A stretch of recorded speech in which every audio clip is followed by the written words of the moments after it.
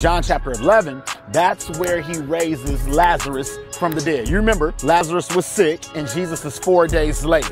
The reactions of Mary and Martha are priceless. The Bible says Mary stays in the house, but Martha, she pulls up on Jesus like, hey, if you would have been here, my brother would not have died. Jesus says, show me where you laid him. He tells them, roll away the stone. Jesus speaks and says, Lazarus, come forth. The Bible says he comes forth leaping. Once they got their prayer answered, they didn't just bounce and walk away from the prayer answerer. Once they received their miracle, they didn't just bounce and walk away from the miracle worker. Stop treating God like he's an Uber driver. You call him when you need him. You wait impatiently for him to arrive. But once he arrives, you don't even speak to him. Once you get to your desired destination, you get amnesia and forgot who brought you there.